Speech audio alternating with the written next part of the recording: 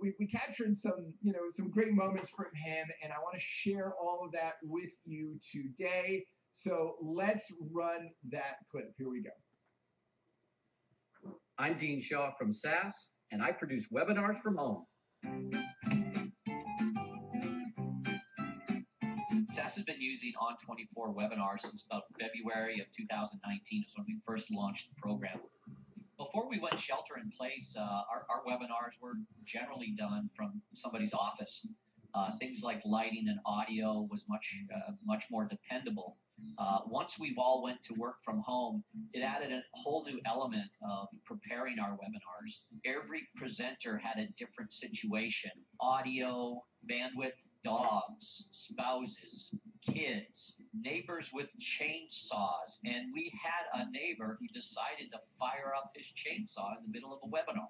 And I say this to our presenters all the time, is that we don't plan for these things, but these things happen.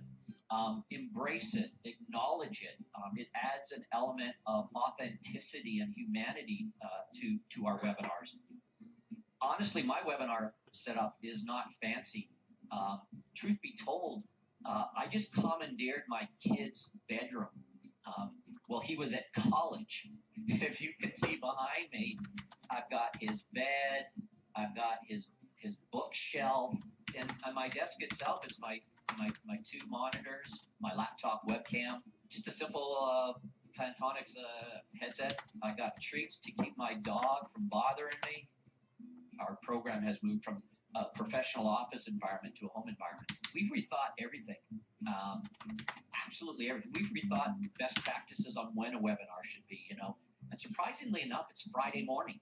So we started challenging that idea that webinars had to be Tuesday, Wednesday, Thursday at 1 p.m. because guess what? That's what everybody's webinars are. We've challenged the idea that a webinar has to be an hour. We've got now a webinar series that's 20 minutes.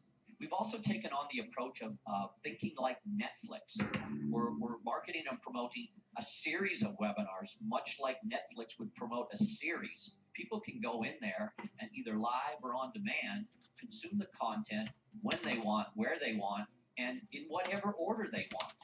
So in terms of work at the office to work from home, we don't see that there's been any impact at all in the perception or the feedback or the quality people are seeing. So we can create these things from anywhere and present them from anywhere. And at the end of the day, people are there just to absorb the information we're providing, and they don't really care so much if it's from somebody's home or from somebody's office. One of the best parts is you don't have to shave anymore, which I think is awesome. How awesome is that? I love Dean, and he said a number of really cool things in there. First of all, this idea of authenticity.